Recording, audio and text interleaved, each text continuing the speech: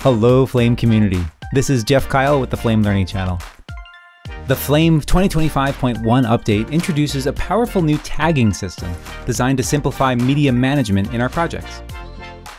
In this video, we'll cover the ins and outs of the new tagging features, including how to apply, manage, and search for tags.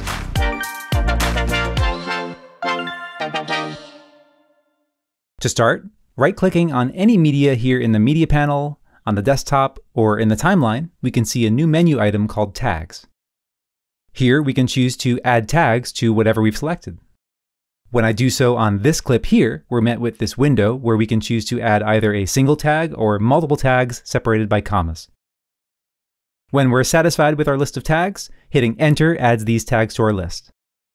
Now, when I hit Done, when I Alt-click on a clip to show more information, we can see the tags we just set up right at the bottom, separated by a hash sign, and we can also see it here in the Media panel in this Tags column. If I select the rest of these clips in this reel, right-click, Tags, and Add Existing Tags, I can add any one of these tags that I just set up onto the rest of my selected clips. One important note is that tags set in the Media panel are separate from tags set in the timeline, although in both places the process is the same. I have a sequence right here where I can select a handful of segments, right-click, Tags, Add Tags, and follow the same process as before. I'll hit Enter and Done, and now Alt-clicking on these segments shows the tags I just set up, and we can also see them if I expand this horizontal view to see more of the segment information. One other way to add tags is via a Copy and Paste menu. If I copy a clip with the tags I want to use, when I go to paste onto a different clip, we now have the option to paste the tags, making it quite easy to send a bunch of tags from one clip to any number of other clips. If we need to adjust any existing tags, I can head back to the right-click menu, Tags, and Manage Tags, where we get this window that allows us to right-click and rename or delete a tag.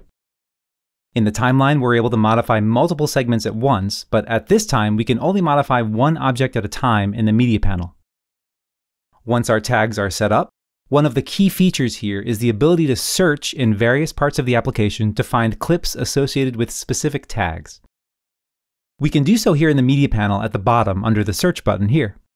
This opens up the Media panel search where we can specify to search for tags, which also opens up the operator field to allow for some more advanced search options.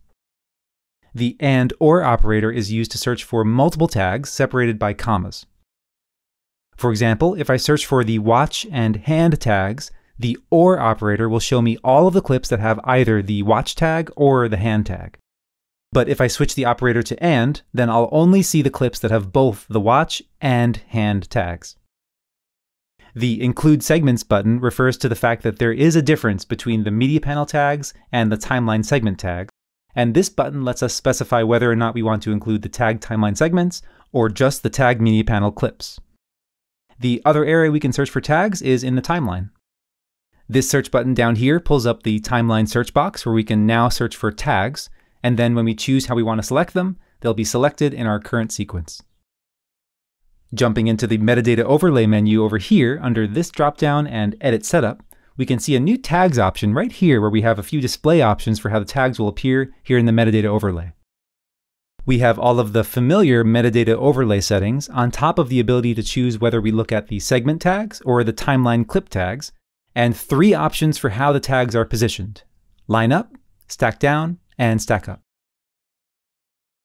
Finally, we have a few options for how tags respect syncing when we're using any connected conform features.